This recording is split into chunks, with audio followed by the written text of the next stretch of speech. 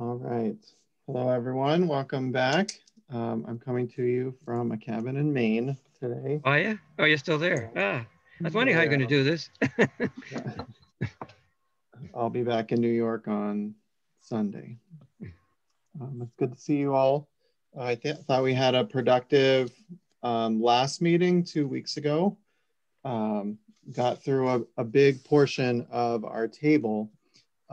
And the segments that are really left to discuss in that table all revolve around transfer development rights. I think there's been a lot of discussion about how that can happen. I've had some, I think, out of group discussions with Joel about some ideas he has for how that it could work differently.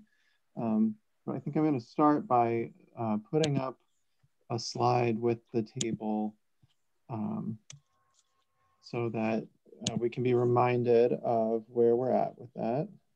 Speaking of which, I have a copy of the table on my screen. The one online on the website is not updated with the information from 2 weeks ago. I believe that. All right, so I'm sharing this page from the presentation I gave to the town board with the things that we had agreed on in the last meeting and where we had gotten and what we have left to work on. So we worked through the basic standards for all four of our proposed zones. And the things that we have left are the things that are in gray here. Setbacks for new clusters, the max development rights that can be transferred to a lot if there's going to be, and then what they would be, a development rights multiplier, the max residential units on a lot, including transfer of development rights. But I think there's some slightly more foundational discussion to have here before we dive into the numbers.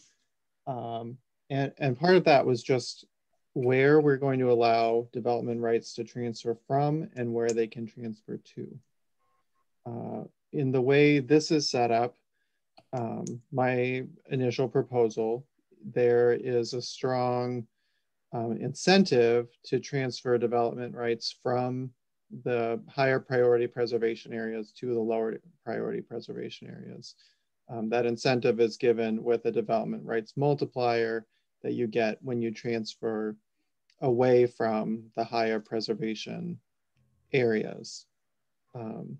That was set up in response to, I think, a desire I had heard to be able to transfer development rights from most of the town, to be able to move development rights around when people didn't want to fully develop a property in any of these zones. Usually the way transfer development rights systems are set up, there is a specific area that the rights come from and a specific area that the rights go to, and those areas are usually different, and they're usually a little smaller. So I had heard some concern about having development rights be able to transfer just all over the place. One thing that Joel had proposed is keeping development rights in kind of quadrants of the town or neighborhoods of the town so that you weren't transferring development rights from the south end of the town to the north end of the town. And so that is one possibility, to set up a system of you can only transfer development rights kind of within a quadrant of the town so that the area that's being preserved is near the area that's being developed. Another, I think, even more restrictive and kind of smaller way to go about this would be to have some very small areas where development rights transfer out of, only the areas that the town most wants to protect.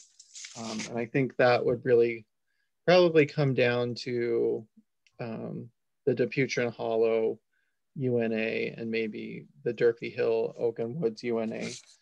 just a couple of UNA areas that have development potential that the town really doesn't want to see development happening. So those are kind of three ways that a system could be set up. We could go with multipliers that encourage transfer from the highest priority places to the lower priority places, but allow kind of a wide range of transfer directions, or transfers within quadrants of the town only. So if you were in Southwest Danby, you could only transfer to another parcel in Southwest Danby, or designating a much smaller sending area, something like the most important UNAs that have development potential. And then we could set up areas where those can go to. So I'd like to start discussion on those three possibilities and hear what people think about that. Dave, I'd like to say something because I missed the last meeting. Yeah. First of all, I've been arguing all along and trying not to be argumentative that in rezoning, you're taking the value of land away from your large landowners, especially those in the better ag areas like Sapansky, myself, and others. Obviously, there's some personal implications there. So I'm biased, but others are as well. And you can see it very clearly in these TDRs. I think the least restrictive is the best way to go, because if you're transferring them, why would you restrict where someone can transfer their rights as long as they're within the town? And if we're really trying to do a thing where we're putting density in certain areas, allowing them to go from, let's say, Southwest Danby, which is fairly rural except along South Danby Road, up into the hamlet or even closer to Ithaca where you have more building pressure and it's only going to grow over time, makes more sense than saying, no, you got to keep them in the same zone so that you get some higher density. I mean, I don't know if Rhonda's on or not, and I really don't want her to react to this, but imagine if somebody down the road decided they're going to transfer development rights from a neighbor up the way a mile to right behind her house and increase the density to 2-acre lots. That would freak her out. And I'm sure there's people who would be in a similar situation.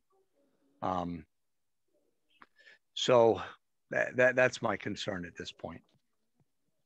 Now, the last point is somewhat addressed by the limitations on how many you can transfer in to a lot.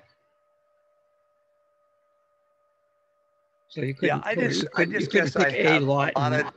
You saw my letter that I wrote to you and David. I'm not going to go through it, but I think there's a couple premises that we're working on as a group that are false premises and assumptions. We all work on assumptions. One is that preserving our land is important. Now, I like open space. I like preserving land. So don't think I'm a developer who wants to develop. But if you drive an hour every direction from our town, there's open space everywhere. It's just like trying to preserve a penny. Pennies are so abundant. Why are we trying to preserve it? And in doing that, we're taking so much from landowners, and nobody's acknowledging that. I'm calling it a take. I know David says it's not a take legally, but it is a take because you're devaluing the value of land paid for, bought, and paid in taxes by landowners. So that's one thing. The other thing that's really a false assumption is the idea of fragmentation, which I will eventually address. I'm a busy guy. It's not top of my list, but I will deal with it. And I guess the way I'll deal with it here is I'll ask this question. Name a single animal whose population is harmed in our town by fragmentation of driveways, longer driveways, and all that. And why aren't we doing anything to get the houses off the road, out of sight? Because it's rural character that we're trying to preserve, not stop people from coming to our town. And this reduction of the number of building units on rural 1 and rural 2 from a single family, single or second two family to only a single family makes no sense to me, because a two family that's attached is the same as a single family, except you got twice the number of people. But we're still going to be somewhat rural. We're never going to be like New York City or something like that, or downtown Ithaca. If you think even of the Bronx, which developed after Manhattan, I mean, the Bronx used to be a farm. That's why, in my understanding, it's called the Bronx, because it was a huge farm. Owned by the Bronx family. What if they had done zoning like this, which didn't happen back then, and said, no, we're going to preserve it. We like open space. We like farmland. You wouldn't have a developed Bronx. I mean, it would have been insane and make no sense long-term over the centuries to have done that. And, you know, are we in fact doing the same thing when we're right on top of Ithaca, which is one of the fastest developing areas in New York State? And even during the recession of 2008 to 2012, we were a growing area, not a recessional area. So I've kind of said my piece. I'm, you know, just trying to put some facts out there and some logic to make us think and reconsider what are the underlying assumptions that we have. Oh, there's one other. Class 2 soils. We're preserving our best soils. Our soils suck compared to the region. You look at the, thank you for the laugh. You look, where are the Amish and Mennonite going? They are your future farmers. They are your premier farmers. They're all going north. They're going 30 to 60 miles north of the lake, up in those areas where you have class 1 soils, much better than Danby. They're never coming to Danby. It's kind of like if our best soils were wetlands, and some wetlands were farmable and some were not. And we said, okay, we want to preserve our best soils. I just guess I asked the question, why? Some future time when there's pressure on food, those 5-acre lots on Nelson Road, they can plow them up and farm. They can grow food there. I just don't get the idea, other than seeing it as restrictive of people's freedom. And I believe in freedom. I think our country was founded on freedom. I don't like seeing it taken. Yes. Can I jump in? Sure. If I could try to focus you on the question that we're trying to address, which is kind of the methods of transfer of development rights, or the scopes of transfer of development rights. I did, but what's getting us to that question is all these premises that are false premises. I mean, it really is, David. I mean, why can't you have a 2-family house instead of just single family on, what is it, rural 1 or rural 2? Well, I think we've made a way that you can, either by having more land or by buying a development right from another parcel. Yeah, but it shouldn't have to be bought. You're taking it from me. Right now, on the current thing, I can, for every 5 acres, put a 2-family house in. And now you're saying, no, for every 10 acres, now you can only do a single family. You want to put a 2-family, go buy it from somebody else. You've taken my value. Do you see? That's what I'm saying. Right. Yeah. The town's comprehensive plan, and I think the general direction of the town has been that we want to reduce the development potential in the rural parts of the town so that it isn't the town of Ithaca. I don't think anyone's concerned it's going to be New York City or even downtown Ithaca. There's concern that it would be divided up into 5 to 8 acre lots over the entire town and be suburban sprawl for the thousands of acres that are all of Danby. And we can see it going that direction if we don't make change. And I think there's a clear mandate for change, even though, of course, not everybody is going to agree with that. Right. So why haven't we dealt with the building along the road and getting further setbacks? Because we haven't dealt with that at all. It's just going to continue. The easiest way to develop is right along the road with a short driveway, 100 feet from the road, and it looks like suburbia. We have not dealt with that. So Russ, I'm going to jump in because we have spent a lot of time talking about that, and there are significant differences. What we're talking about is reducing development overall and the impacts of the total build out of the town. And we can talk more. We can talk more about road frontage, and I think that is something to discuss. But right now, what we're discussing is the transfer of development rights. Well, how does that preserve rural character then? reducing number. transfer Because it's development? not going to, because you're still going to have the every 200 feet. You can, I mean, I just missed one meeting. I've been on 16 months or 18 months of these meetings, hundreds of hours. I've heard all of our discussions. Every 200 feet, you can still build a house along the roadway. We haven't actually talked about the frontage in this round yet. But it's a significant concern. I share Russ's concern about the houses migrating to the frontage, but I think that the proposal, as I understand it, will help address that, in as much as the options for these rural zones that are not the neighborhood zone that we already left the rules the same on, were that you either had to have a large lot or you had to have a cluster. And a cluster, if you have it, has to be 300 feet from the existing lot, existing dwellings. Yeah, setback. Yes.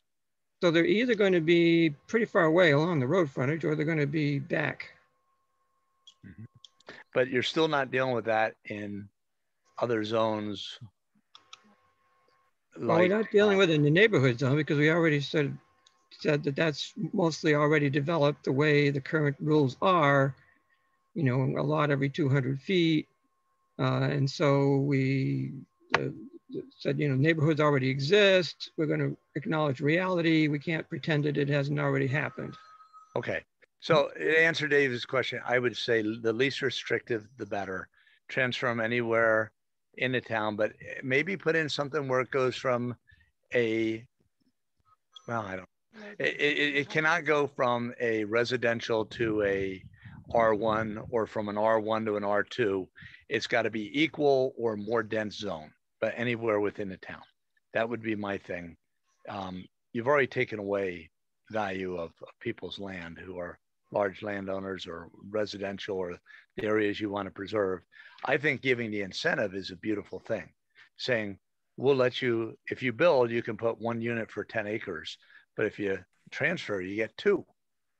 That would incentivize somebody selling off their development rights, preserving rural, and moving it into a equal or more dense zone.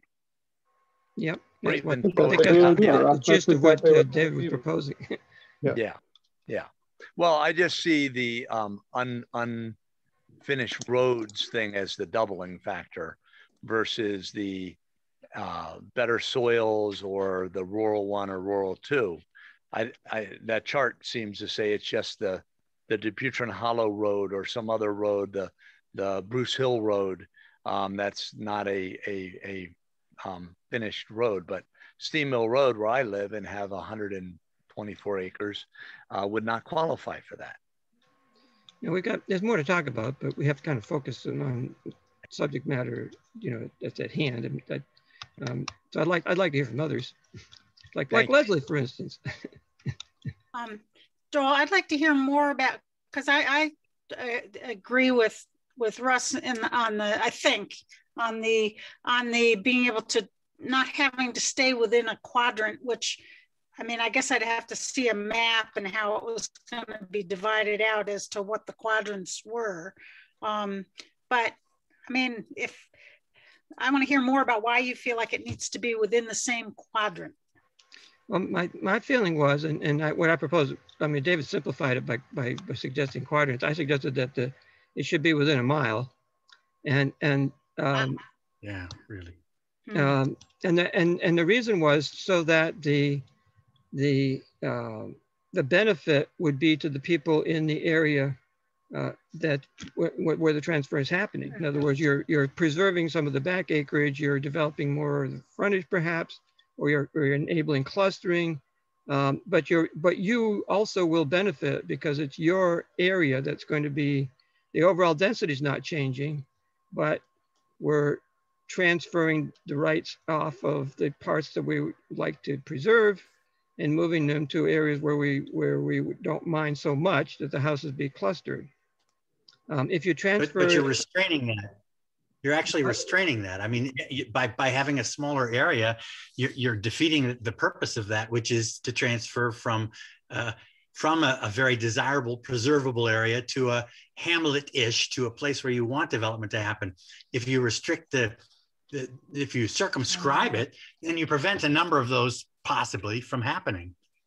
That's certainly true, but I agree with Jonathan.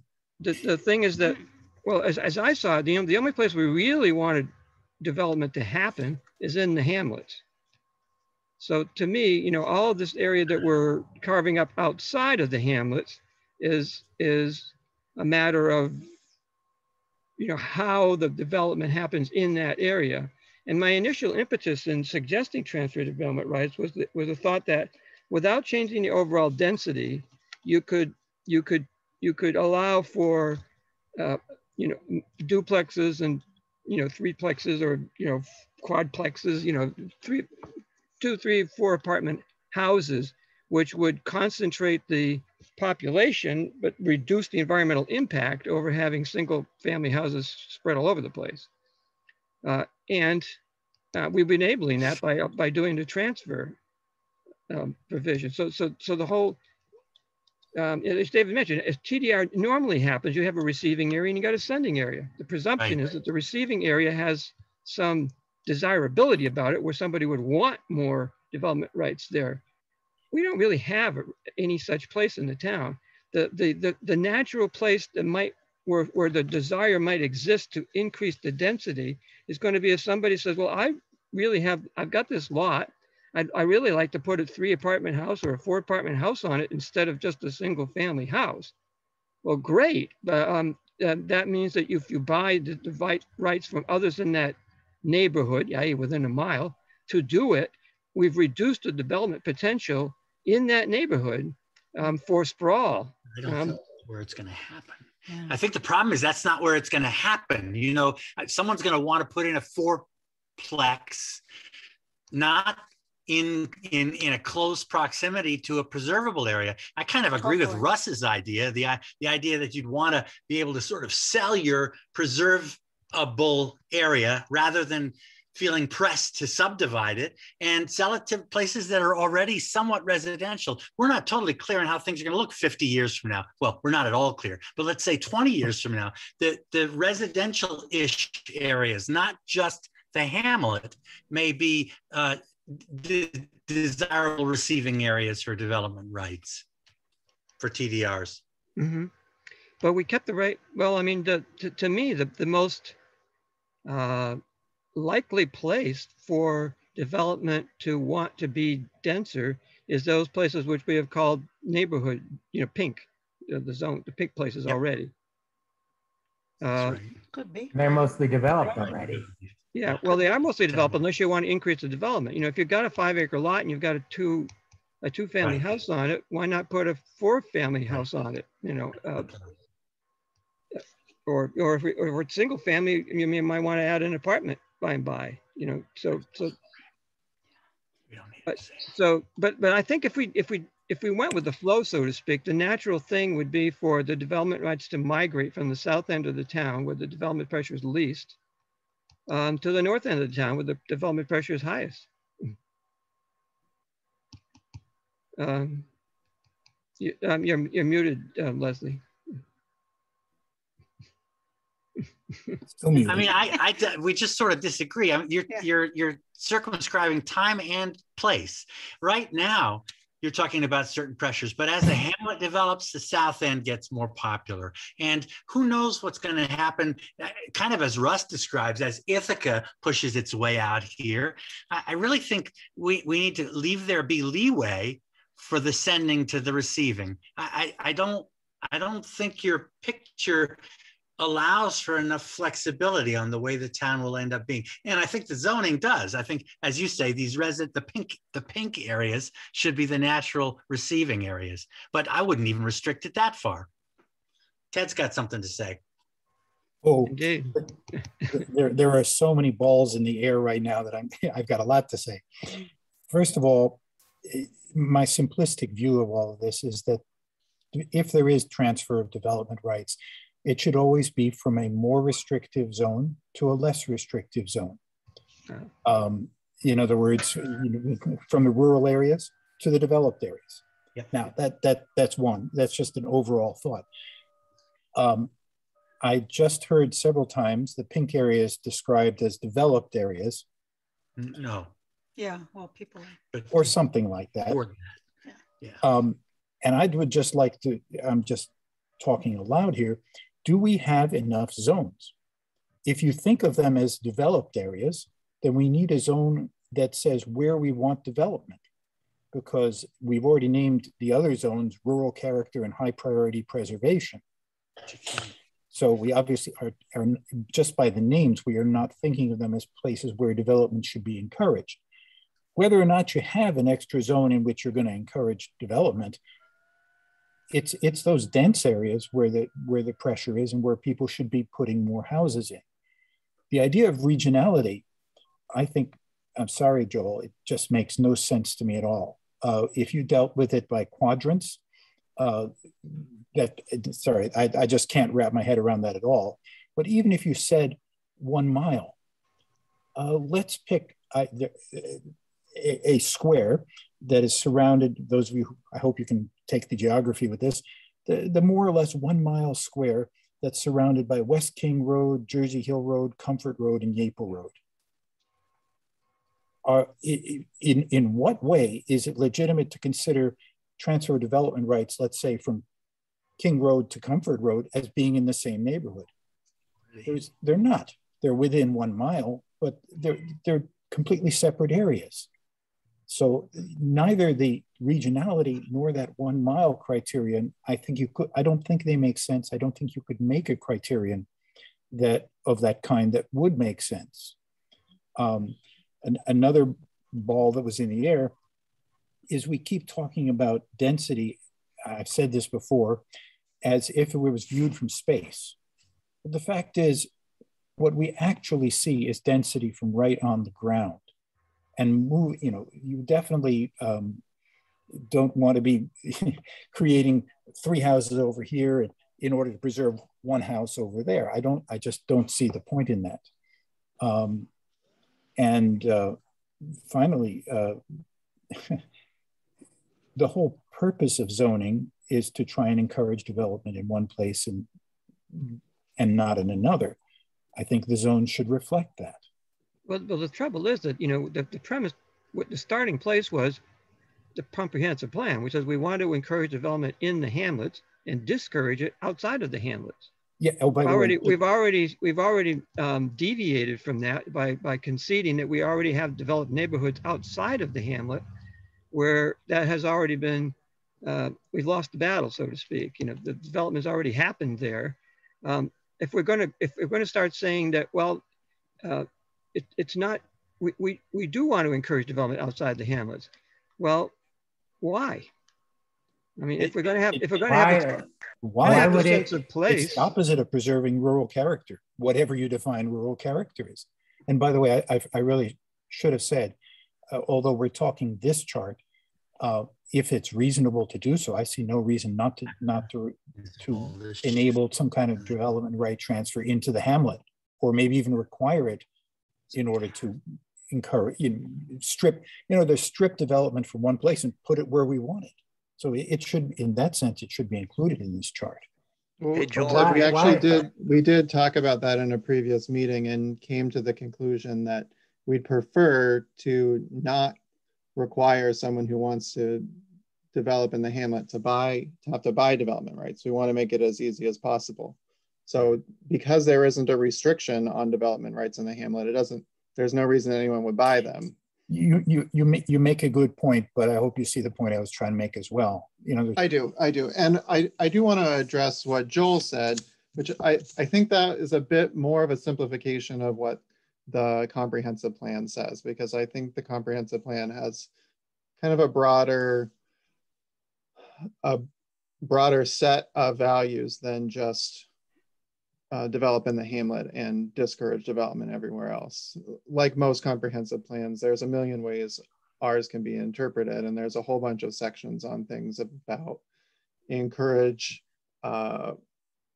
economic development and support business and jobs and a whole bunch of things that go beyond kind of the view that I do share, that we should be focusing development in the hamlet and reducing it elsewhere. And I think we are doing that in general, but we are balancing those competing goals and property rights and other things. So I think thinking that people are going to build in a house or an apartment in the hamlet I don't see any reason why anyone would want to do that. You could build in Varna and be a whole lot closer to building it in Danby. I just don't see that there's any attraction to being in the hamlet of Danby. There's attraction to being in the rural part of Danby, but I don't see that you're going to encourage people to build their apartment complex or whatever in downtown Danby. Just doesn't seem reasonable. That's why we haven't had it happen. And if it's what we want to happen, we have to incentivize it and make it easier. There has been interest. There has been some interest in the five years. Hey guys, if we incentivize moving your development rights from a zone that's least restrictive from that, double them there. But if you go from R1 to R1, you don't double them. That would incentivize moving your development to a less rural area. I mean, that really does work beautifully. That is what the table proposes. So Jody, I'm going to turn over to you in just a second, but I just want to remind everyone what the table proposes, which is that if you move a development right out of the high priority preservation area, it's worth 4 development rights in a less restrictive zone. If you move it out of the rural 1, it's worth 2 development rights in a less restrictive zone. And then if you move it from rural 2 or low density residential, it stays worth 1, unless it's on a minimum maintenance road, in which case it's worth 2. So that is what is proposed in the table. With that in mind, that we do want to encourage that transfer going in that direction. But also, it doesn't preclude you if you are in rural 2 and you have an existing small lot. And I had a woman call me a couple weeks ago who said, I want to subdivide a lot for my daughter, and I've got, I think, 7 acres. And I said, well, you don't have enough land under the current rules to subdivide. I think with this system, she could buy a development right, and she wouldn't get any multiplier because she's not in a less restrictive zone, but she could buy a development right from a neighbor and have the ability to do the extra subdivision. Please clarify, is this development rights to subdivide a lot or rights to put a residence on a lot? So development, it's both. And I understand that. I think it gets confusing as to, if you have a 10-acre lot and you buy a couple of development rights, that means you can make small lots, or that means you can put a bunch of things on your existing lot? Both. It means that you could put 3 single-family houses on the existing lot, or you could put 1 triplex, or you could have 3 single-family house lots. Okay. Another practical question in the same line. So let's say I'm in a zone which has a 2 times multiplier, and someone wants to buy 1 development right. Can I sell half? I mean, how does that work? I think you would have to. You would have to sell the 2. But he doesn't want to buy 2. Does that mean I can never sell 1? That I lose? Does my multiplier lose its value if people just want 1? I think so. Or you could retain it. I mean, once you do the transfer, they could retain an extra unused development right if they wanted, or you could find someone else to buy it. But I do think that you can't retain the right on the property that comes from the multiplier, because the multiplier only exists when you transfer to the less developed lot. Well, if you're in a 2 times zone and you transferred 1 right, you'd be left with 4.5. What's wrong with that? You don't have 2 times the rights in your zone. You only have the double when you transfer out of your zone. When you, under those conditions, would you be left with 2.5? Why I not? don't think so. I don't think that's workable. What's wrong with it? If you're left with only a half, then you can't sell that. But if somebody wants to buy, if you want to sell one there and one there, separately. And you make a great point. But I think what he's saying is, you would sell your one development right as 2 to the other person. They could develop one of them, and they'd have one left over, which I guess they could just trade out 1 for 1. I understand. Not double since it's already doubled. I understand. There could be a role that would drive down the price. There could be a broker's role for the town to play in this too, where people sell their rights to a pool, and then others buy it from the pool. That might work, but that would also, in a sense, not that I'm over with capitalism, but with market pressure, but that might also tend to depress the value of the development right. It could. The development right only has value in a market. It's worth whatever someone's willing to pay for it. And that may mean it's worth... At the moment I sell it to the pool, it might not be worth the same when it's removed. Yeah. What? That's the problem. Yeah, there is no set price for a development right. Just like there's no set price for a lot now. And there's literally no price for the ability to have a lot now. There's no way really to price that. So, you know, it's worth what someone's willing to pay for it. And we can't really facilitate a way for you to keep half a development right. If you did have that pool that was just mentioned, if it were implemented so that it's basically the right is held in escrow with no money exchanged, on any money, the money exchange happens only when someone actually buys it. That might solve our problem. It could be basically a marketplace. I don't think the town wants to be in the business of buying and selling rights. And when development rights are transferred, within 1 year, the assessment has to be updated to reflect the loss of the development right on one parcel and the gain of a development right on another parcel. And the person who buys it, whether they utilize the right or not, they now have the right and they're taxed based on having that right. Actually, I sent you email that I had a conversation with Irene Keogh about that. And her initial reaction, although she's going to get back to me, is that the seller of the rights, it does not change the actual value of the land, of the property. And the presumption would be that the buyer would immediately obtain a building permit, and the building permit would be the trigger to change trigger the change in the value of the receiving lot. So her initial reaction only was that the actual transfer development right wouldn't do anything. It's the exercise of the development right that does it. I don't care whether or not the assessment department thinks it changes the value or not, but what matters is that the right be recorded so that it can't be exercised once it's ceded.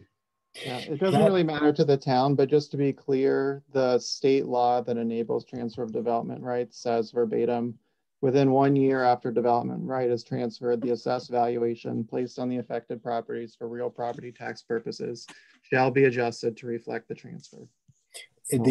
According to Irene, their formula for evaluating land is not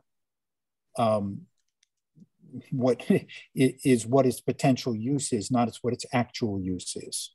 Well, you're right, because currently when you put your land in a conservation easement, they will not reduce your taxes 1 penny.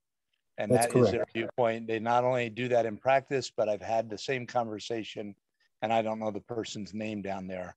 That's why this state passed legislation being passed by our town board and allowed for landowners to do that is so essential, because it basically will tie their hands where they're faced to follow state law instead of making it up as they go.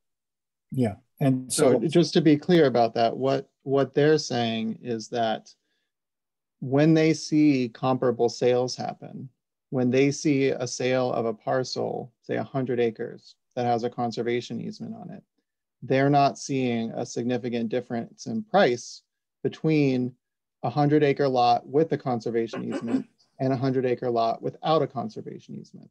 And if both of those lots sell at the same price, there is no difference in value. There is no reduction in value from that conservation easement because it sells for the same price. That may not always be the case. I think what they're saying is that's what they have seen in some circumstances. I've worked in places where there is a substantial difference. I've worked in places where there isn't a substantial difference. It depends on the market to some extent. It may depend on some lots. In a market like Tompkins County, there are people who will say, ooh, it has a conservation easement on it. That means it's green. I'll pay more for it because I want land with a conservation easement on it. But it hasn't happened yet. Personally, I think those people don't understand the difference, but I've also, I've had people say, my house needs to be in a more restrictive zoning designation. And I say, well, just don't build something more on your lot if you don't want something more on your lot.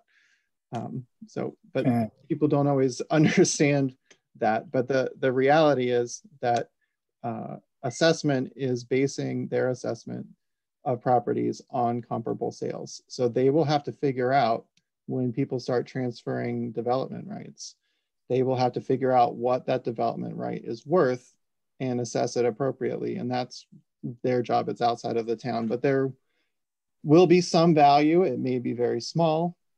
And that's for assessment and also for the buyers and sellers to work out what it's worth. I think that there's enough difference between what you're saying, which makes sense, but between what you're saying and what I thought I heard from Irene, that it might be worth inviting her to one of these meetings so that I could only convey my impression of what we're talking about, but so she will understand what we're talking about and we will understand what she's talking about, because we ought to, before making any decisions, we should certainly hear from the assessment department. It's an important part of what we're talking about. I don't see where it is. If you want an explanation of where it is, if I wanted to sell development rights, if I wanted to reduce, by the theory that I'm hearing here, if I wanted to reduce my taxes, I would start selling development rights. But that's not what she said. It may not. If your objective is to reduce your taxes, selling your development rights might not be the best way. Yeah, you could just sell your property. That would work. Yeah. The point of this is that we would be reducing the development potential where we don't want the land developed, and we would be transferring that development potential to areas where we're willing to tolerate the development. But if it turns out to be worth, if you don't want to sell your property, but you do want to reduce your taxes, and what you're saying is correct, then I should sell my development rights, because you're saying that would reduce my taxes while still owning the property. That's not what they were saying down at the assessment department. And I think we should have them here to explain that to us, or to better understand what we're talking about and come up with a different answer. I think what Joel's saying is that we aren't concerned about what the taxes are. We're concerned with what the development build out is. And we're allowing that to be transferred around, and what people are willing to pay for it and what their assessment is really isn't of primary concern. Can I, excuse me? Yeah, Jody, go ahead. Jody. I've been waiting a while and you're way past what my one comment was. Back a while ago, when there was a comment about only having, why would we want to have 2 and 3 family structures anywhere? I thought one of the things that we had said we wanted when we're looking at the town as a whole is a variety of options that people can live in, so that it is a community that isn't just one thing. Mm-hmm. And so, I mean, I think if some people can't afford to go and buy 2 acres or 5 acres or whatever. So having the option of some housing where there's like 3 units or something in the areas that are like the hamlet or something like that is something I thought that we did want to encourage. And I don't think I haven't heard David say not to do that, but I think there was a comment that was kind of, we just shouldn't do any of that. I certainly didn't say it. I didn't say you said it, Joel. I'm just saying, I think we need to keep in mind some of the things we said were the premises we started out with. Mm-hmm. That we want an inclusive community. I mean, the TDR does add flexibility. Right. So that's just my comment. I'm not arguing with anybody. I'm just saying. Yeah, I think what you said makes sense. Okay. Thanks, Jody.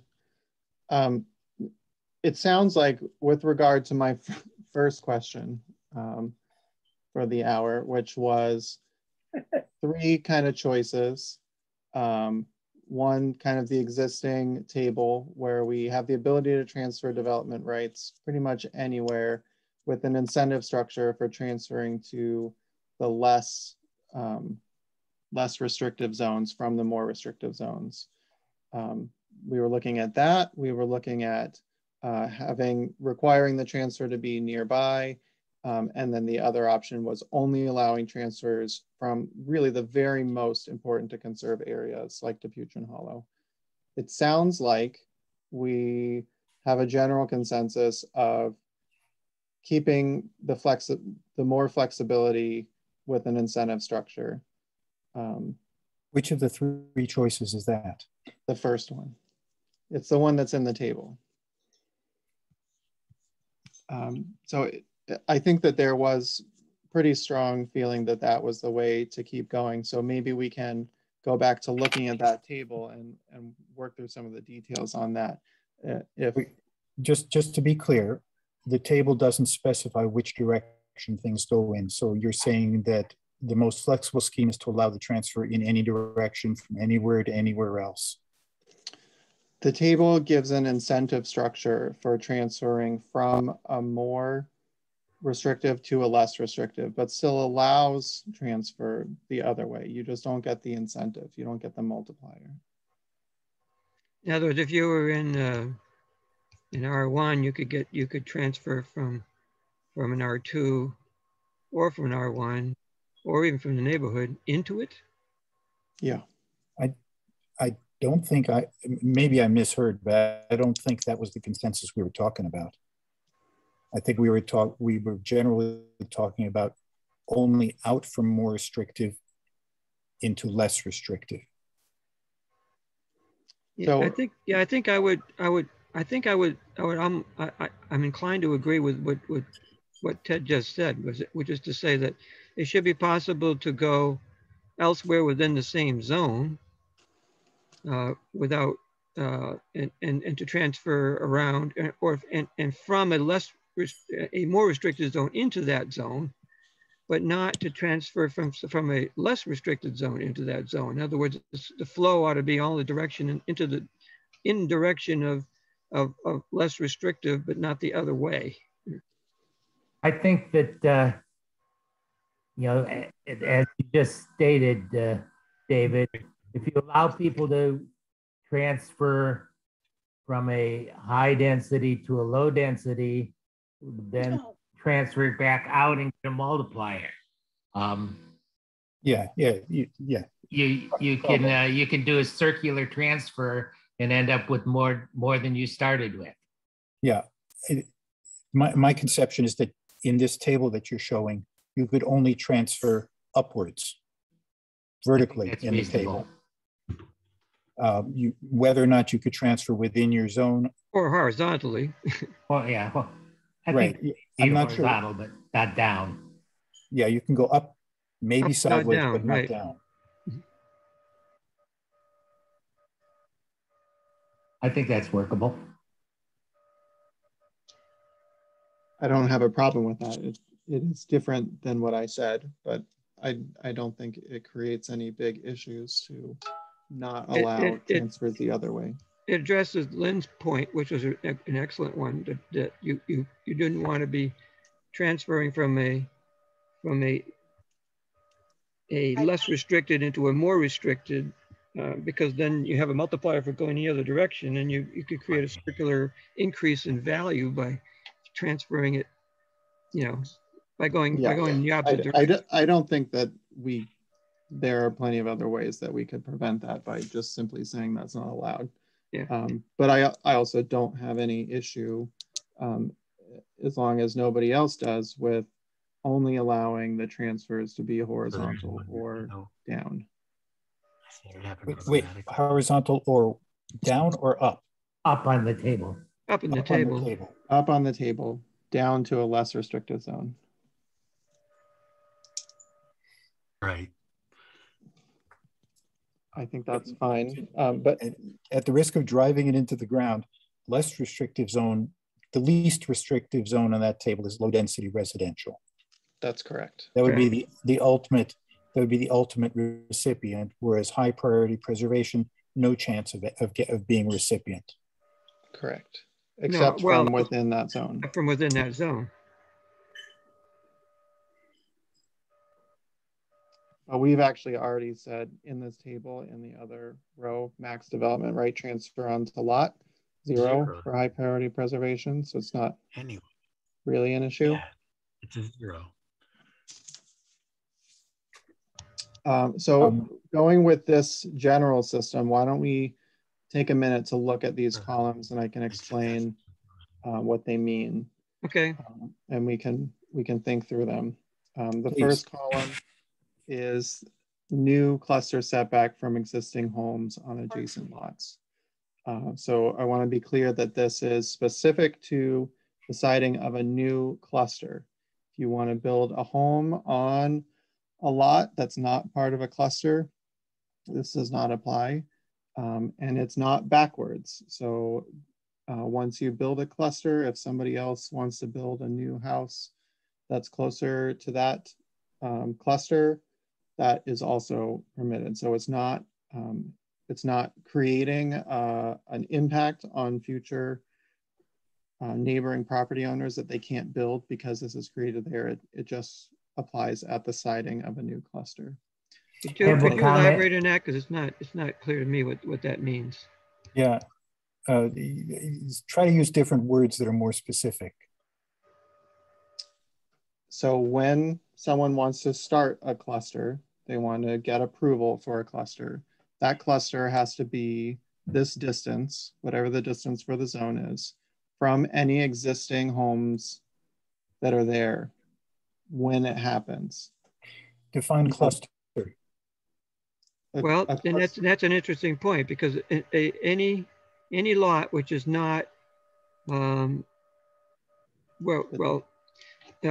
as we lot size, if you look back at column 2, less than 2 or more than 10, the allow, this is what Guy suggested, that the norm be the 10, which is to say, if it's going to be less than 10, it would have to be less than 2, it would be part of a cluster. So it's kind of a peculiar use of a clustering mechanism if we do it that way, but in effect it says you have to have 10 acres unless you are part of a cluster. It's in a cluster that you have the 2 acre or smaller lots. Yeah. So it's possible to have a cluster of 1 lot. Yes, I think we did that. We talked about that last time. I think it came as a surprise to everyone that a single lot could be a cluster. So I think it's a peculiar way to think of it. But, the terminology is bad. I would call them mini lots, micro lots, something or another. The cluster seems to indicate that there's more than one. It does, and that came as a surprise to everybody last time. Yeah, and it's because of the peculiar, I would say, peculiar use of the cluster subdivision. Well, we have a history of having done this in the past. When Sue Beaners was code officer, we she occasionally made use of the cluster subdivision option as a way of circumventing the rules on road frontage and creating flag lots and lots with lesser road frontage by calling them clusters. Because once you made it a cluster, you were exempt from the rules regarding setbacks. So is one house on an unpopulated lot, is one house a cluster, or do you have to have two? Well, because to do a subdivision at all, you have to divide it into two lots. Are you talking subdivisions or the building of houses? Well, the building of houses. Subdivisions. Excuse me?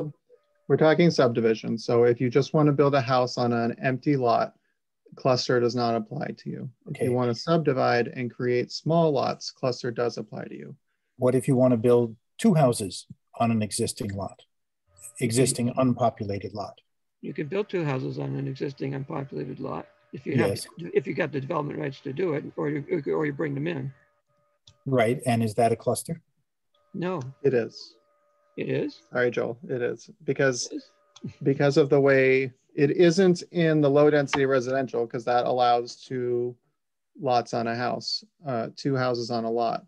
But in the other zones where the density is set by the area, we have to use cluster to enable the kind of changing of that to use the density from another part of the parcel to cluster it into a multi-unit building.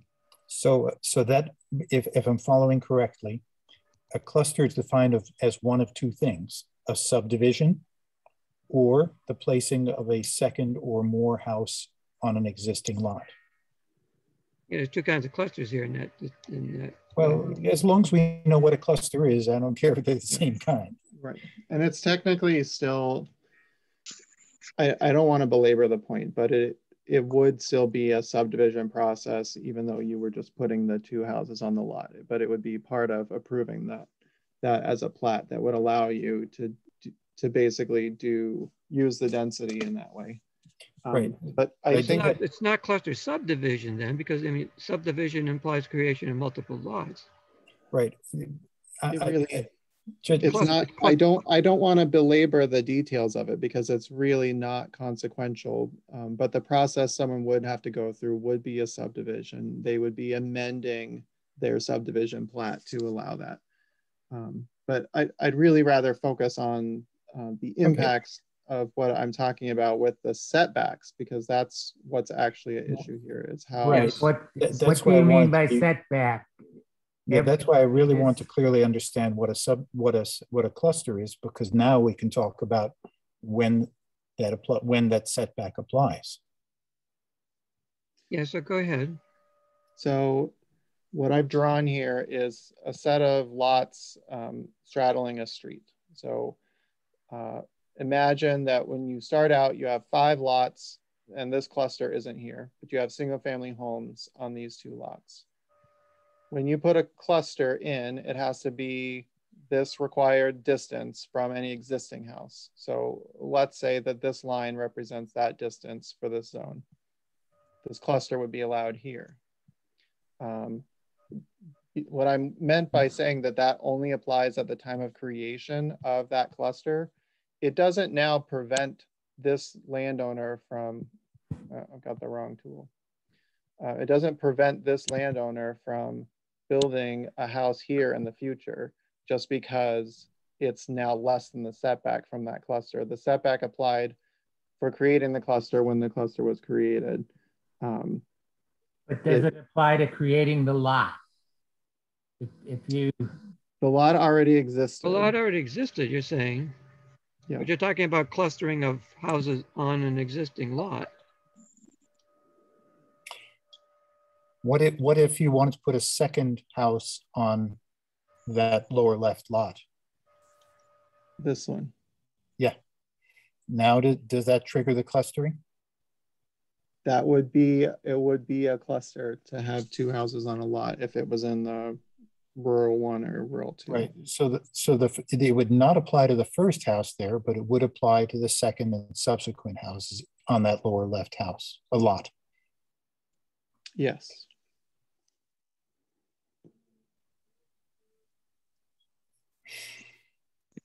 So that means that if you wanted to add a house to that lower left lot, or alternatively, if you wanted to add to the house that's already there with a second apartment, you would call that a cluster?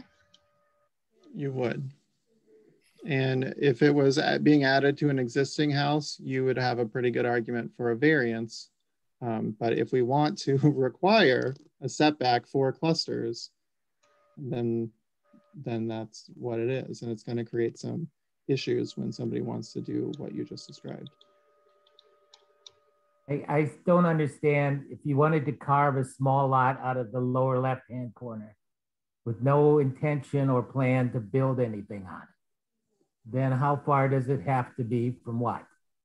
Or does the setback only occur when you want to put something on it? I think that's a good question, Lynn, and I'd like to hold it for now because non-residential subdivision is something else that I want to talk about. If we can create lots that aren't intended for residential development. Or maybe intended, but not immediate. It's really two different things. Dividing the lot and then deciding to build something on it. Unfortunately, it's not. If you're gonna get treated differently for saying you're not gonna build on it now, that has to have some sticking power. What we get right now is everyone who wants to divide a lot says, oh, I'm not gonna build anything on it. It's never gonna be a house. And then a month later, we get the building permit for the house because as soon as you have a lot, you have the ability to put a house on it. So let me explore the other half of the two cases of what is a cluster. So let's say you're starting with this existing house over here. And this owner says, I'm going to break my lot into 2 lots. That's a subdivision. Does the cluster restriction apply to assuming that there's eventually going to be a house here and a house here and a house here? Does it apply to those 2 houses individually, even though they're the first house on the lot because a subdivision occurred? Only it depends on how big that lot was in the first place. You had to have had 20 acres in order to put that line down the middle. Yeah, let's assume. I'm kind of assuming that, yes. Yeah, so if you're just cutting it into 10-acre lots, it's not a cluster. Right. Not a cluster until you put the second house on the same lot. Right. Which you wouldn't be able to do at this point unless you brought in a development right from somewhere else. We're assuming, I'm assuming anyway, that we will eventually do that. Do what? Have transfer development rights. Yeah. Sure. Okay, I'm taking that as a given. Take that out of the equation and I think things change a lot. Okay. So are we clear on what the setbacks mean? No, well, what's not clear is when you do another cluster, what were you saying about, the fact that it's there doesn't affect subsequent cluster placement? If you wanted to put another cluster, say, behind that one that you just created in the middle up above there, would it not have to be whatever distance away from it? You mean, for example, doing that? What's that? You're putting more houses back there. Joel, any new cluster has to be spaced away. What I meant that it doesn't apply to future things is that this cluster doesn't limit this property owner's ability to put his house as close as the normal setbacks allow. He doesn't have to be 300 feet away from the cluster. And the cluster doesn't have to be 300 feet away from him because that house wasn't there when the cluster was built. But it doesn't create a 300-foot circle around the cluster that no one can then build in the future. What if there's a second house? If it's a cluster, then it has to be 300 feet away. Okay, so he could literally put his first house close, But the second house would have to be further away than I've drawn. If that's the line, it would have to be back here. Yeah. Interesting.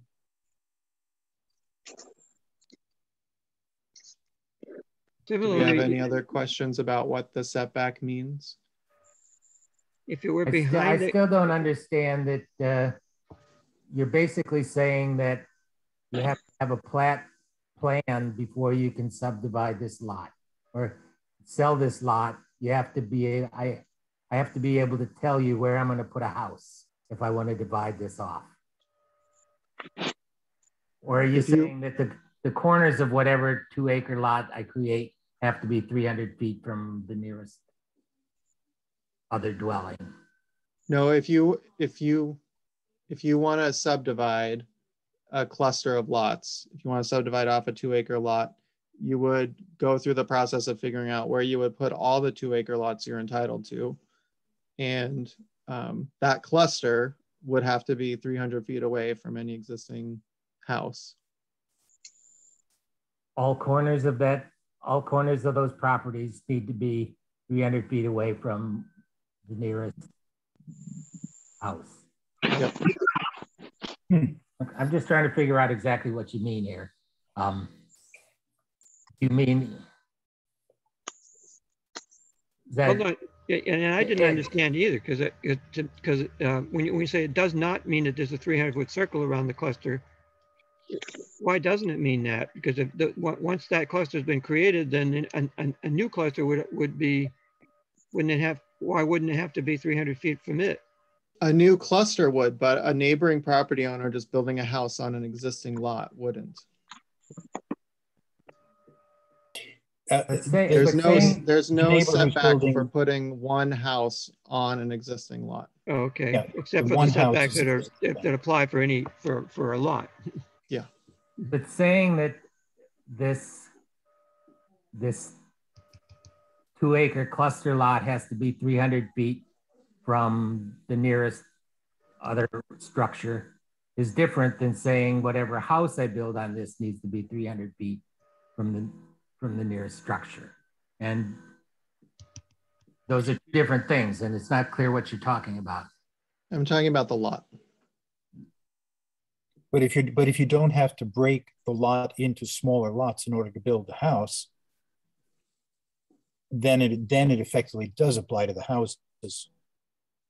Yeah, it's hard to wrap your head around, but in this case, I think it works.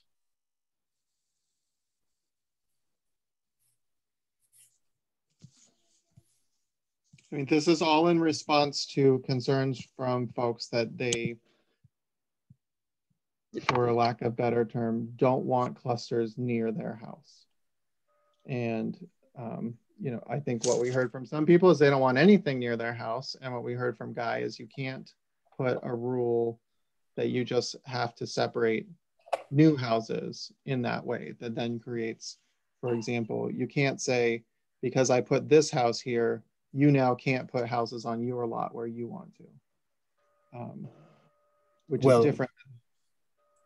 If that larger house on the bottom, let's say the order of building was the solid houses first, then that larger house on the bottom, that middle lot, you could put one house on it with no restriction. But once you got the cluster, once you had two houses, then that new house on the bottom does matter.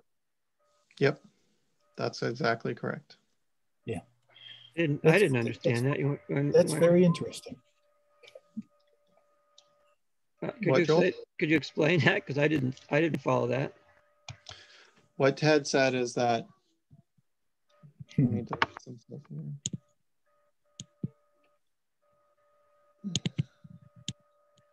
All right. You had these two lots and then this person built their house. Okay. And you're the owner of that middle lot. You can put one house here. Anywhere that follows the required setbacks. Yeah. But you can't create the cluster because you don't have 300 feet. Exactly. Mm-hmm.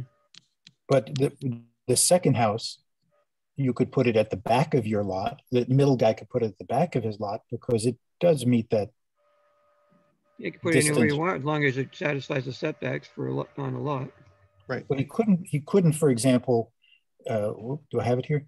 He couldn't, for example, just put it there because it doesn't meet the setback from across the street, but he could put it at the back because that does meet the setback from across the street.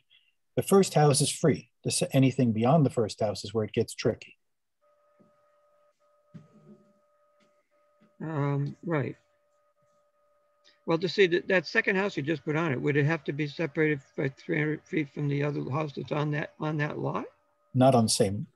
Well, if I understand correctly, within one lot, owned by one person, no problem. You can do whatever they darn please.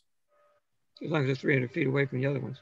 As long as it doesn't, the circles involve existing houses on different lots. Yeah. Yeah. I'm not sure why you would want to, or why you'd even allow multiple houses on the same, multiple separate structures on the same lot. Seems to be creating problems that will, I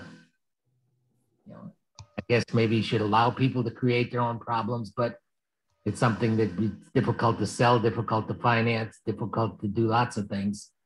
Maybe. I mean, consider Boyceville Cottages.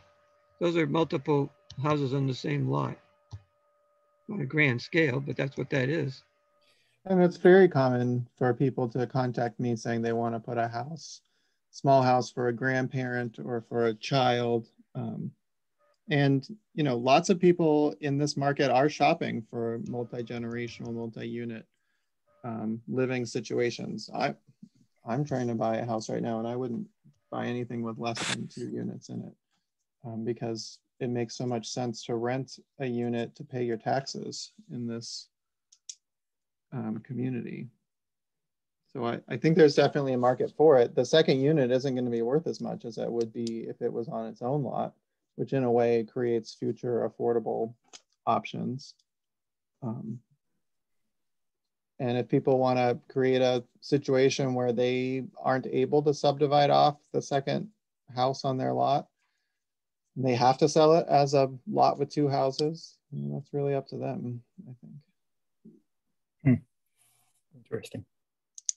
Our current zoning requires, if you're putting a second detached house on a lot, you're supposed to do it in a way that you can subdivide the lot in the future. And to me, that makes no sense. It creates no end of problems for people who are trying to do it. And there isn't really any reason you need to other than trying to make it easy for someone to do something in the future that they don't need to do. I agree. All right.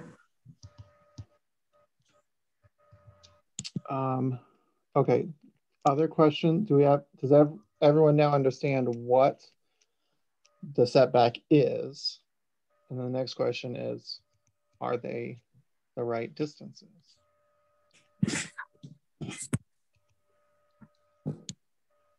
So you've proposed as much as 1,000 feet for the high priority.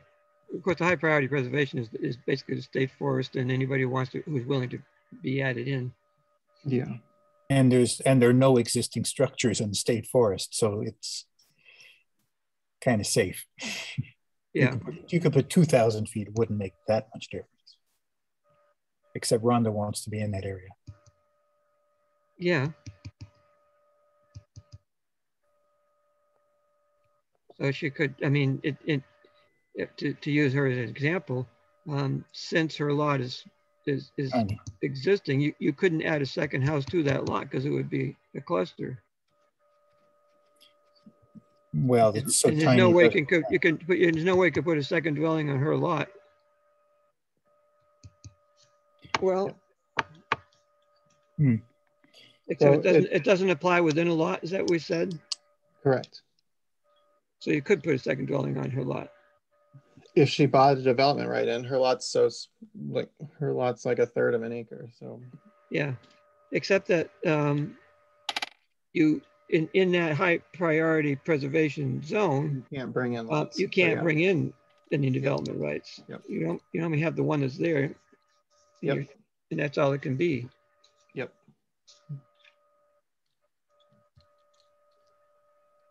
So how do we feel about these numbers, 200, 300, and 600 feet as being reasonably protective? I think they definitely create some clear space on the roadway. I did discuss with Joel another way of doing this, which would just be to require in any cluster that 50% of the road frontage of the parent lot be preserved as open,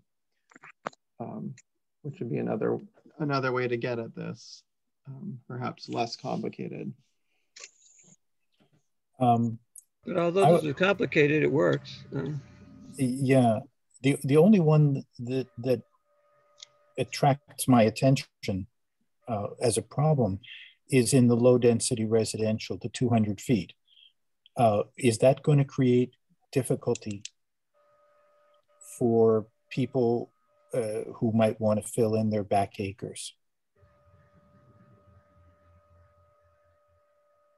I'm not sure that I'm not sure that I don't like it anyway, but will it create problems? Do we have to consider that?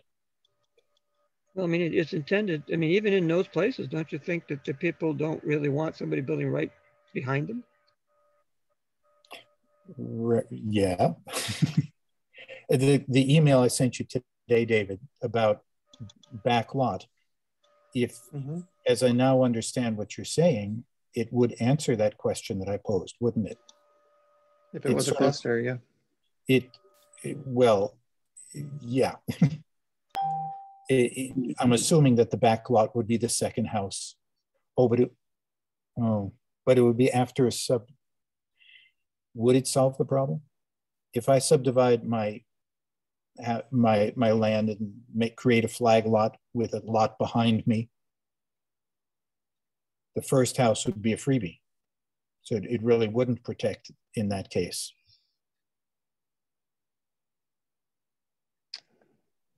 If you're clustering, the second house would, and you have an existing house, the second house would have to be 200 feet away. But if you're just talking about doing a subdivision of 2-acre lots and following the 5-acre average density, you could put, if you had 10 acres and you had 2 acres at the front and 7 acres at the back, someone could build on the back acreage. Well, I'm actually bringing to mind Gunderman Road. There is one property on Lower Gunderman Road that has a small road access, and then it goes behind all the other lots on Gunderman Road on the north side of Gunderman. Yeah. And I'm trying to picture in my head how the owner of that property might subdivide and what would be the implications of that. Is that the property that runs behind all the way almost to 96B behind the school? It's a long, large. Yes, yeah. One that I was completely number 100 unaware of until recently. Well, they would have to build a road to access those parcels. Talking about behind the school? It could be behind the school. It's a rather, it runs east-west. It's a rather long property. Yeah. Would they necessarily have to build a road or a shared driveway do it? No, they have to have road frontage unless it's an open development area. And not in the new one. We haven't mentioned road frontage yet. We haven't talked New York about State still requires road frontage unless it's in an open development area. Well, if I may smile, I think that is not impossible to achieve. If they turn the driveway into a road. Right. If we change our road specs or add road specs that would enable something that looks like a driveway to be a road, then it would open up some possibilities that don't currently exist with our singular 50-foot dedicated right-of-way road spec. Yeah. So my question is, in that case where you have a lot that's behind all the others, is the result that we're getting with that 200 foot desirable? And I don't have a preconceived notion. Is it? It's a question. The 200 feet only impacts clusters. So if they're not doing a cluster, it doesn't affect it. If it was this, if it remained as one property, it instantly becomes a cluster because there already is one house. And if they divide it up, then what? Divide it into separate properties with a shared access with a road, then what? Then they just have to follow the lot size unless they want to cluster, in which case then it's a cluster. I saw that Catherine had her hand up. Yeah, I wanted to hear what you had to say too.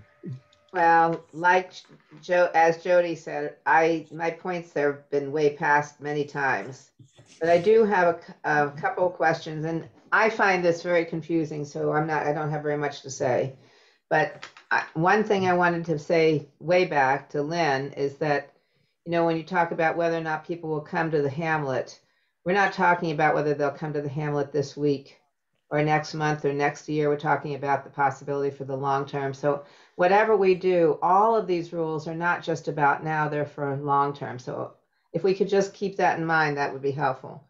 The other thing is, I'm beginning to get a little concerned that what we'll have, you know, all the setback ideas all over, we may end up with the dots of houses everywhere.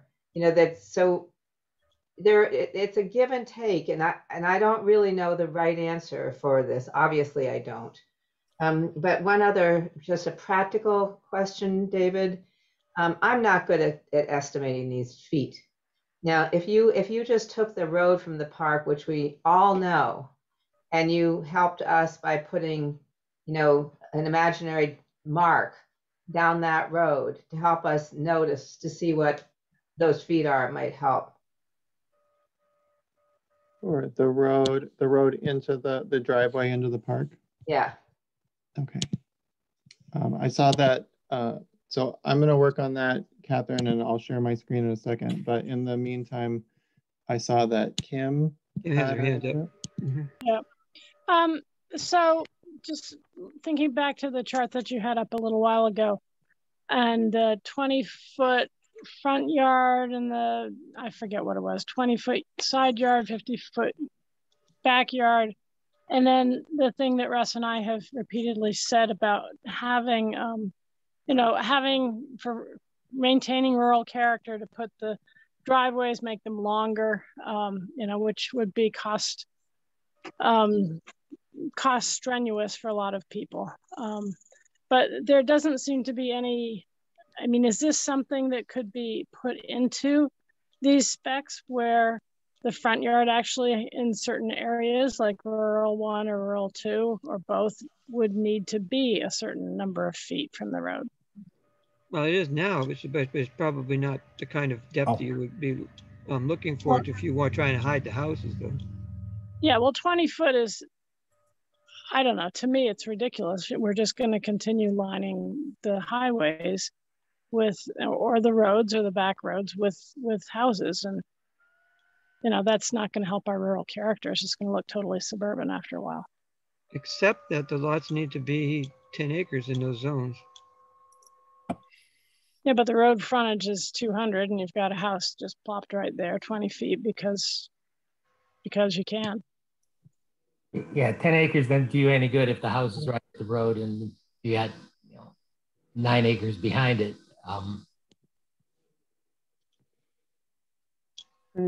That's pretty hard to have 10 acre or larger lots with only 200 feet of frontage. Yeah, how deep would that lot be? 10 times 200, 2,000 feet. On nearly half a mile. Yeah, just like the lot next door to you, Catherine. The lot that I sold was 165 feet wide by 2,000 something feet long. So in answer to certainly lots on Nelson Road that are that way. Yeah, there are. They exist. In answer to Catherine's question, the part of the road that goes into the park from 96B to where it turns is 500 feet.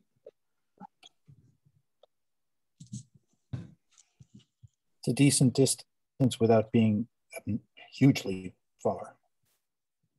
Yeah, and that's a good goes back for sure. Yeah, and I would also say a downtown block in Portland, Oregon is 200 by 200. And most blocks in the city of Ithaca are 300 by 700. So, I mean, Lynn's concern here is also mine and also Russ's, from what I understand, which is that, you know, in the current scheme of things, the equity lies pretty much in the frontage because of the existence of the main expense and infrastructure, which is the road. So there's a strong incentive to create lots that are on the road and to put as many as possible there. Have we addressed the frontage as a part of that? Because I mean, we did at one point. I was suggesting make it be 300 feet in these other zones outside of that neighborhood zone that we already left it at 200 at, rather than something else. But I mean, my impression, David, is that you're counting on the large lot size in order to help not line the road with houses. But I'm not sure that we won't get some of what we had when we had the ministerial lot creation, where if you had 200 feet and 5 acres, you were good, and you ended up with the 200-foot wide long strips in order to create, you know, in order to get the 5 acres. And there's a bunch of that up on Troy Road and a couple of other places too. It's possible in some parts of town to have, you know, 200-foot wide, 1,000-foot long lots. It's kind of a dysfunctional, you know, land divvying up. But obviously there are some people willing to do that because they think that's the best way to get their money out. So we can't do what I suggested to address that was a 300-foot rule, which Guy objected to, us saying, you know, you don't want to be, you can't really constrain one person what somebody can do in their lot by what you do on yours. Yeah. So I'd like to wrap this up fairly quickly because it is a little off topic. It's what we discussed and decided on last time. And I'd like to focus us back on wrapping up the TDR questions. But what we discussed last time was that with the substantial reduction in development total, having the larger lots, that was sufficient and is also paired with increased site plan review, which applies to all buildings in the rural one, where there's never been site plan review for single family houses in the past. And the site plan review criteria includes where possible, having houses as hidden as they can be, among other things. Right, and I guess I had forgotten, but it's worth mentioning that what does address that concern, Lynn, is that in order to create those multiple lots, the trouble is they happen one at a time. But if somebody wanted to do multiple lots, the planning board can mandate that it be done as a cluster and not that way. Yes, that's correct. The planning board can always mandate a cluster, but then we have also imposed double the size and site plan review in rural 1, and doubling the size in rural 2, and site plan review if they do more than 4 units. So it's not that we're doing nothing, we're just not doing the same thing that's been done in the past, which is constraining the shape of lots with frontage width requirement. This is a slightly tangential question, but you've remarked in the past, David, that there are a lot of paperwork requirements in Danby that discourage development here. How do you feel about requiring site plan review on everything, which is not currently required, will that also act to discourage, or is it a good thing? I definitely think it will discourage. It's expensive and time consuming. But nonetheless, it's in there. It's in there, yeah. It's in there for high priority preservation and rural 1, and for more than 4 units in rural 2. It's not in there for low density residential, which stays the same. The same things would trigger site plan review as have in the past. Okay. And similarly. So I could buy a piece of property from Russ and then think that I want to put a house in a particular spot. And then we go to site plan review and you tell me, no, I can't put it there. I have to put it 1,000 feet back from the road. Well, that would be unreasonable, but there would be discussion. Lots of decisions are unreasonable. If you're going to allow those decisions to be made, I think clarity of what can be done on this piece of property ahead of time is very important. Otherwise, it really predictability. It discourages any kind of development. If I want a house, a particular spot, and you tell me to put it somewhere else, I'd like those rules written down, not but there would be not suggestions or encouraged that should say it has to be 1,000 feet from the road, or it has to be whatever it has to be. I'd like to know that up front.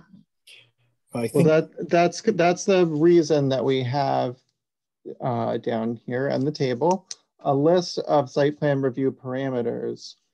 They're all suggestions. They're not mandatory.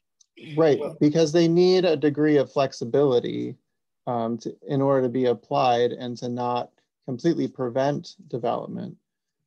So that's why there's some wiggle room in them, but they set the clear parameters that the planning board is looking at. So it's not just, does the planning board like you?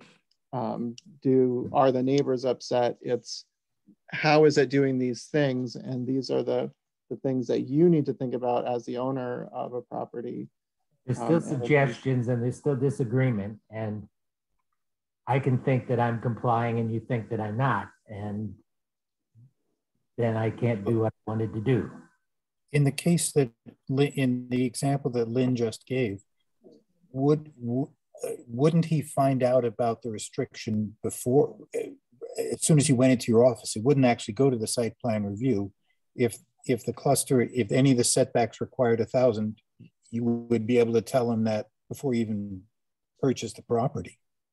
Well, what he's talking about is site plan review requirements, and these parameters say, for example, new development should be hidden or screened from the road and neighboring properties when possible, right? So that doesn't say your house has to be 1,000 feet from the road. It doesn't say it has to be 300 feet from the road. It doesn't say it has to be 50 feet from the road. It says it should be screened or hidden from the road when possible. So if it's absolutely impossible, if the only flat part of your lot is right by the road and the rest of it is a cliff that drops off, then this wouldn't preclude you from building. But if there was a reasonable way that you could better address these parameters, the planning board doing their job would have that discussion with an applicant of how the site plan could be adjusted to have the least impact on neighbors and on these parameters. I like rules better than suggestions, but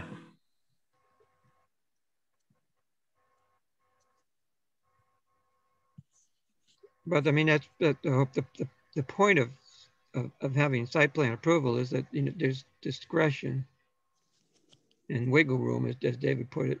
Otherwise, I mean, if you could just put rules in, you wouldn't have site plan review at all. I mean, we could just put rules. It's just more restrictions on the property owners. I think we're kind of up against the limits of what is acceptable to people. And if we made all of these things a hard and fast rule, I think that just makes this more difficult to move forward. But they are a hard and fast rule if the planning board decides that they're a hard and fast rule. Right, they're the priorities, but how you meet them is flexible. So you could go to the planning board. The planning board has the final decision as to whether you're flexible enough or not. They do, yeah.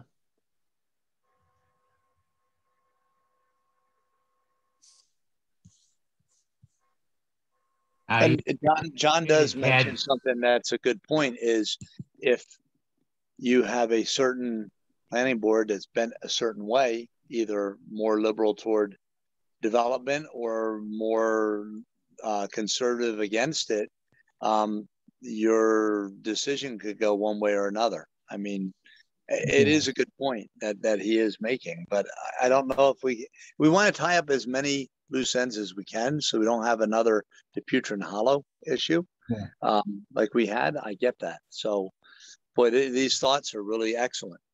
Yeah, and if past history holds true, which it may not, the planning board, the existing planning board, has not been a real stickler about insisting on stuff. I'm sure Joel can tell the story of that house at the on 96B and Beardsley, where the planning board wouldn't even insist that he move the house a few feet because he said it's going to cost too much to add to the driveway. The planning board has not insisted on unreasonable things. Far the opposite. So far, in the past. So the planning board hasn't had these parameters. They haven't really had any good guidance for site plan review.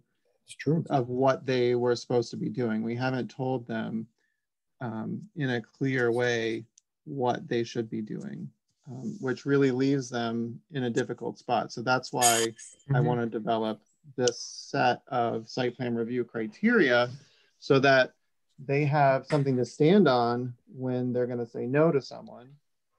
And they have a set of criteria that helps them address neighbors, because one thing that a lot of people are confused about is that when someone's in site plan review, that what's being litigated is the rights of the neighbor. And it's not true. The neighbor doesn't have rights in site plan review. The property owner has rights in site plan review and responsibilities to the community and to the code. But just because a neighbor doesn't like seeing someone's house or doesn't want to have something else near them, if it's allowed by the zoning, they don't have a right in site plan review to change their neighbor's property just because they don't like it. The property owner has the rights, and those rights are limited by the site plan review requirements and by the zoning. In a sense, screen share again. Because part of what you wanted to cover was that column, wasn't it? Yeah. Just to repeat something that came up several months ago in this discussion, what David just said is that the process followed by the planning board does not protect the neighbors. What does protect the neighbors are the numbers that we're putting up here. Those are the basic rules. Yeah. Is that fair enough? I think that the site plan review process also does protect the neighbors, but in a general way, not differently depending on how the neighbor feels. It is applied to everyone equally. It doesn't matter if your neighbor is grumpy or not. It's the same rules for everyone. And even when it's rules like site plan review parameters that have some flexibility in it, it shouldn't be applied differently depending on how upset about development the neighbor is. It should be applied the same in every circumstance. When you say for all buildings, do you mean all building permit buildings, including the storage buildings and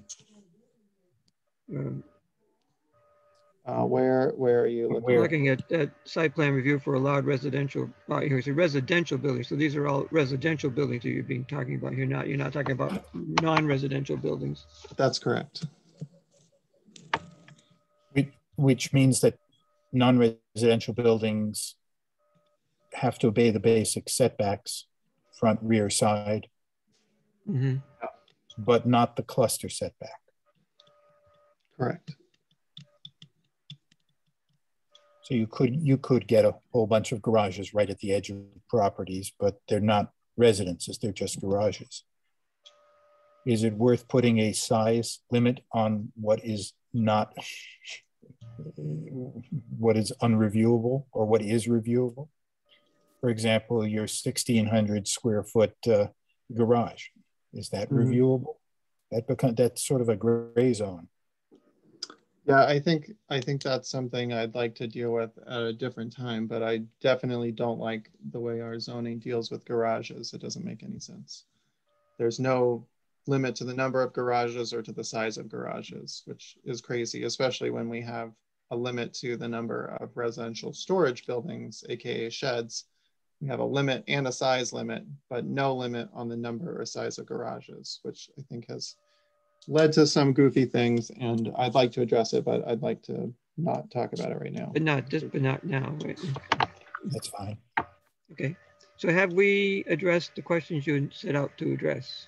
No. Where are we on time? We're getting there. Yeah. So I feel like people are understanding what the cluster distances mean. And I haven't heard any complaints about the numbers. The next category is the max development rights transferred into a lot. I think that's fairly simple. As we discovered, there's 0 in the high priority preservation zone, so you can't transfer anything onto a lot there. Only 1 in rural 1, 4 in rural 2, and 2 in low density residential. How do we get from, why do we go from 1 to 4?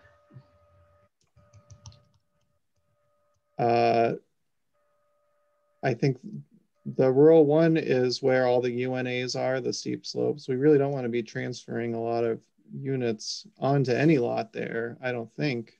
Yeah.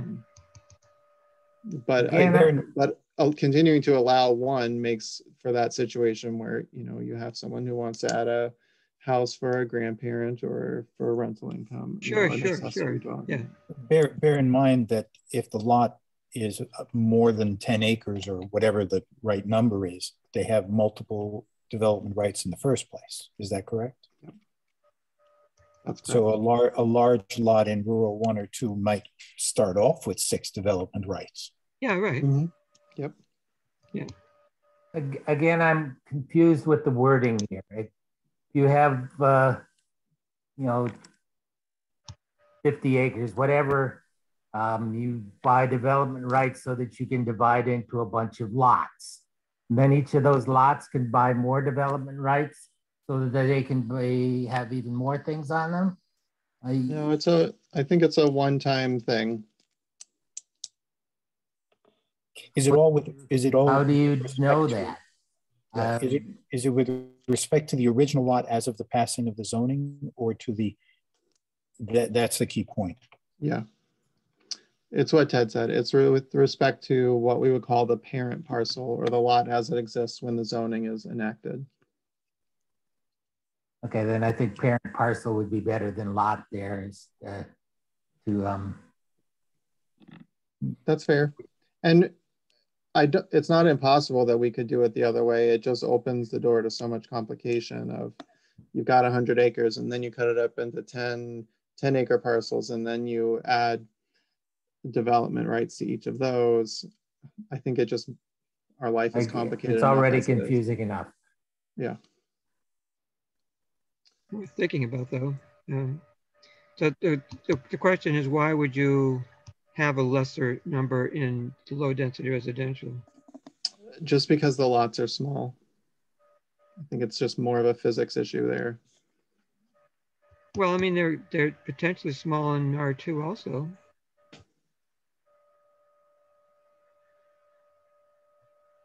Would it be fair to say that those less than 2 acre lots don't qualify for it? It's only the 10 plus that qualify for the transfer in. Do we mention that earlier tonight? No, we haven't. And I'm not sure you want to think about that, whether that's a desirable constraint or not.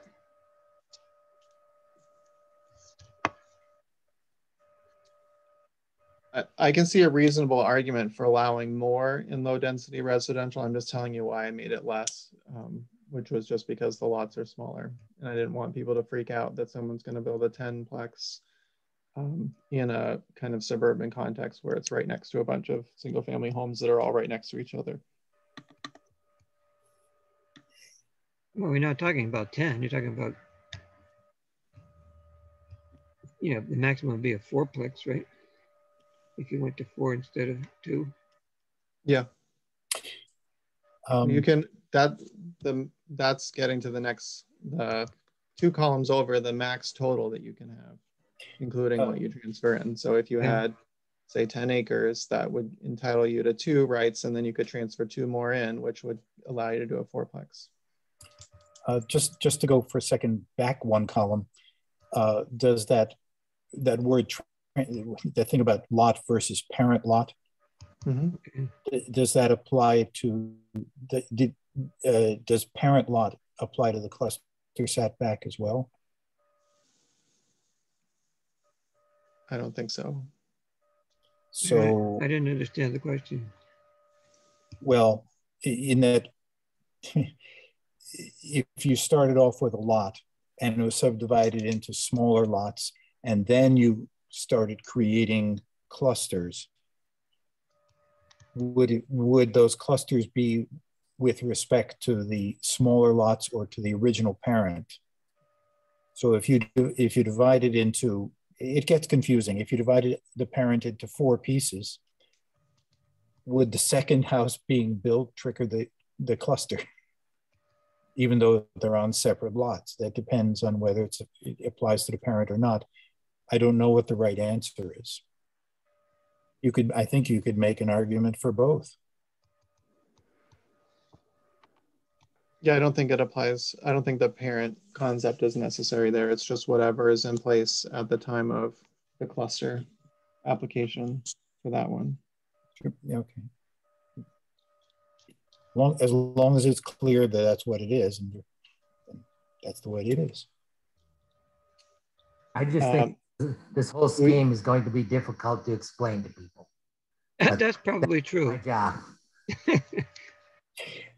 Actually, I just thought through the consequences of what you just said, David. Remember the drawing you put up there. Had you divided the original lot where you put the 6 houses into 6 pieces,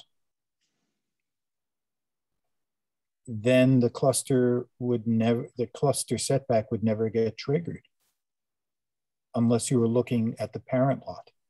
Yeah, but they would have to be 10-acre lots. Well, and they would have to have road frontage.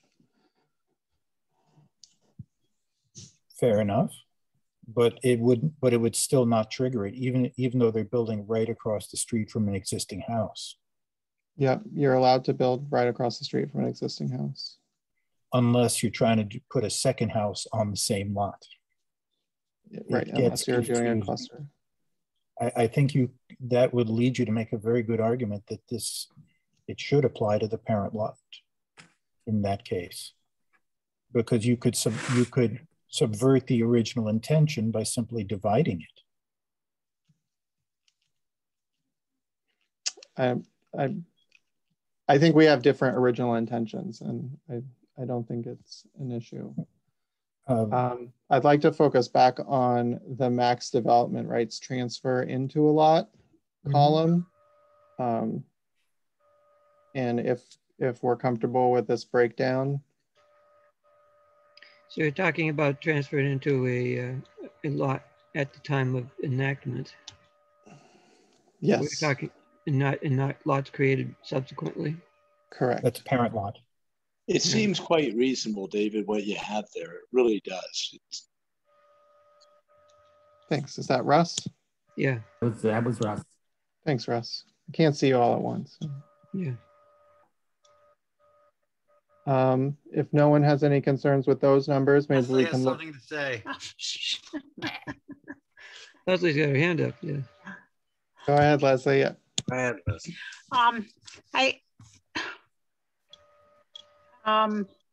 It's funny because I was focusing mainly on the site plan review and the rural 2, and knowing, you know, we don't have the map up, but knowing that a lot of the places that I'm familiar with are in rural 2, and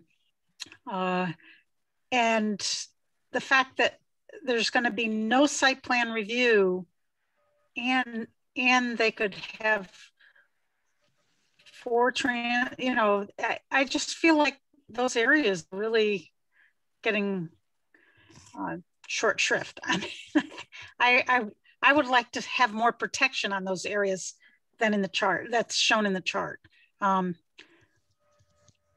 That's just my on rural 2 thought. Yeah, rural 2. I mean, even if it's, you know, if there's site plan review and the criteria is different or something, I just so just for clarity, what the current rule is half the lot size and no site plan review unless it's 4. No, I mean the current zoning. Oh, the current zoning, you can't do 4, but you can do 2 with no site plan review. Right. So the difference would be you now have to have a lot more lot size to do, say, 3. You would be allowed to do 3 without site plan review, but you would have to have 30 acres. 30 acres. Yeah, that's okay. Yep. I'm good with it. Okay.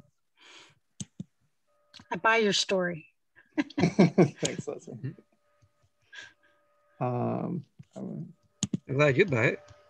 But then the 4 transfer rights. Yeah. You have to have, yeah. Okay.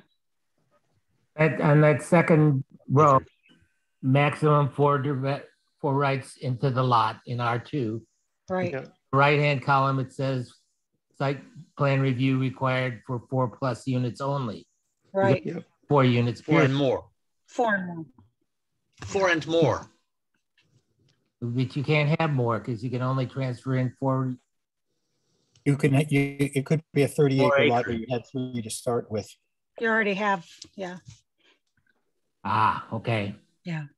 You had more than 1 to start with. You can right. 4 more in. You had 10, you transfer more in. You had 14, and now you have Right. Consider that I might does be more 4 comfortable plus, with less 4 plus mean 4 and more or does it mean more than 4? It means 4 and more. 4 or more. I think it might be more protective to say 2 or more. Yeah, of course it would. It certainly would be. And I think, remember what I said a few minutes ago, these numbers are what do serve to protect the neighbors and to provide predictability for the neighbors. Yeah. And so this is where we're doing it. That's why I think 2+ would be better than 4+. I agree, particularly since we're going from all in rural 1 to 4 in rural 2, and I'm kind of inclined Leslie's way in that somewhat more protective would be good. You're talking about a 20-acre site, though. So I will remind you of the huge lot size that would be required for that. And also, I have a real problem with treating single-family homes different than everything else. And what you've proposed is that single-family homes would have no site plan review, and any multifamily home would have site plan review, which I think is a real equity issue. Would it be better to use the word buildings then instead of units? What? Would it be better to say buildings instead of units? I don't think so. Because that removes the restriction between single and multiple family. Yeah, it does, but it also complicates things greatly because what we're trying to track is dwelling units. Well, it's buildings below. I just don't think it's necessary with the acreage. Well, that's what Dave was saying. Yeah, Well, I mean, look at the numbers. Again, remember that what we're doing here is ensuring predictability for the owners of existing properties, and the site plan review, while they have no, shall we say, their wishes have no input to it, the site plan review should be able to protect them. And there's a big difference between 4 separate buildings being put in and two.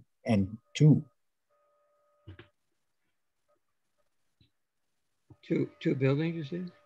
So well, is what you're suggesting that a 10-plex wouldn't require site plan review, but 2 single-family homes would? Anything that when I've suggested 2 things. One was to change it to 2+, Right. and the other one, separate, was to change units into buildings. That's the problem. Yeah, I don't think that works. You build a 10-unit apartment building. Yeah, Is one building. One building. And yeah. I'm cool with treating a duplex as a single family or single building, but a 10-unit apartment building is a different thing. Agreed. That is true, but the problem is that by allowing that, you basically say that you can put 3 buildings on there, whatever the size, without review, which 10 is extreme, but 3 buildings could be quite a lot of visual impact for one thing. Better than 10 individual buildings, though. But it's only going to be on 30 acres. No, it could be. We're talking in that extreme case. We're talking 1 very large building versus 26 acres versus 3, 2.5, which could be of unlimited size if they're single units. Without site plan review. But what's the likelihood? So to answer your question, if it can go wrong, this is Mr. Murphy. If it can go wrong, it will. We're talking 50 years out now. Well, okay, 30 years out. It will happen. But what you're talking about is someone building 3 single-family homes on a 30 or more acre lot. Right. Max residential units per lot, including transfer rights. We're talking potentially 10 such buildings. Well, yeah, that would have site plan review if it's more than 4 units. Right. You were interested in the 3, Ted. Max residential, so you have your 10 acres and you transfer in, if you have your 10 acres, because it's not only 30 acre lots, if you have your 10 acre lot and you transfer in a few rights, so you're saying that you can get 3 onto 10 acres with no review. Yeah. Mm-hmm. Which is 1 per 3 1/3 acres, which is essentially the situation that we have now that we're trying to minimize, not have any more of. And this is in the rural area, not in the low density residential, creating a new low density residential area. Only if you transfer in. Only if you transfer in, but that's the whole system here. That's the whole point. You could. Putting density one place for density somewhere else. Right. By doing that, you're preserving 20 acres somewhere else. Someplace else. Yeah. So.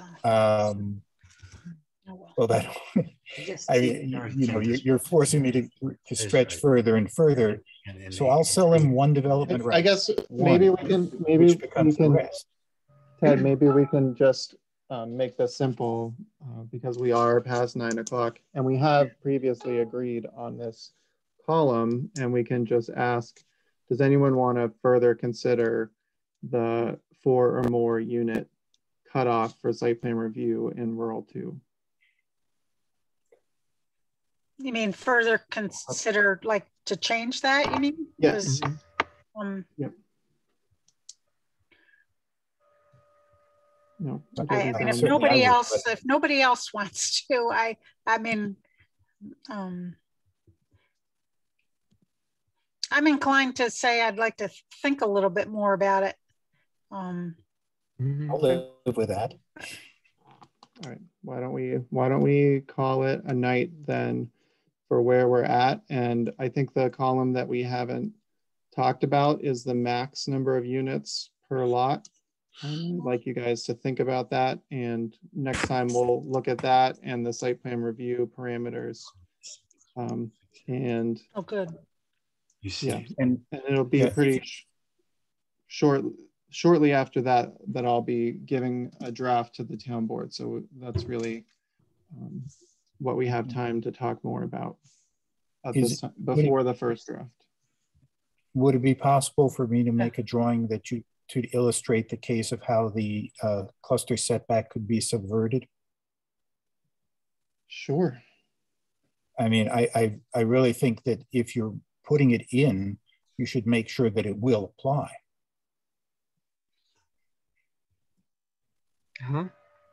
You're welcome to make a drawing, Ted. Sure. The drawing you had up earlier pretty much illustrates it. So, oh, well, then maybe there's no need. Well, apparently you're not seeing the way it could be subverted. So it is necessary. Wow. You're absolutely welcome to make a drawing, Ted.